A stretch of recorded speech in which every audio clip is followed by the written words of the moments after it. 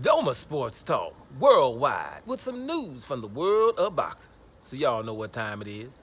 You ain't in a rush to get concussed.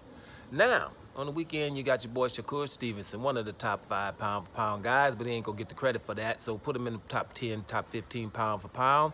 You know, he got a little bit more to do. Shakur Stevenson, our team Harut Tanyanyan, right? It's hard to say the guy's name, but whatever.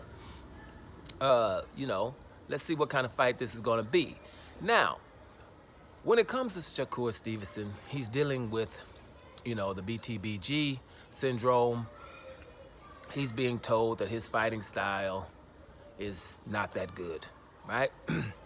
And so, he's being forced to just fight in the pocket, stay there, and let the guy hit you, right? So, he's not the first guy. Right? No one likes Devin Haney's fighting style. No one likes Floyd Mayweather's fighting style. No one likes Andre Ward's fighting style. No one likes Deontay Wilder's fighting style. So what fighting style is it? You understand? Because I put everybody in there. Some people try to complain and say that Terrence Crawford's fighting style ain't good.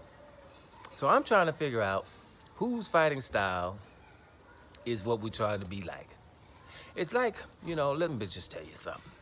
In the NBA, they said about 25 years ago, the people in the stands don't look like the people on the court. We got to do something about that. Hence, 3-point shots only, and you can't defend them. Hence, the best player in the NBA don't even have to play defense no more. You know what I'm saying? Yeah. If you're going to be the best player in the NBA, damn it, you're going to have to be a top 5 NBA, defensive player as well. It's both sides of the court, right? But if we just exclude that, you don't have to play defense. Just if you're good in the offense, because now everybody can shoot 3-point shots, which, damn it, call me up. I'll come shoot your eyes out. If it's uncontested and you can't contest them.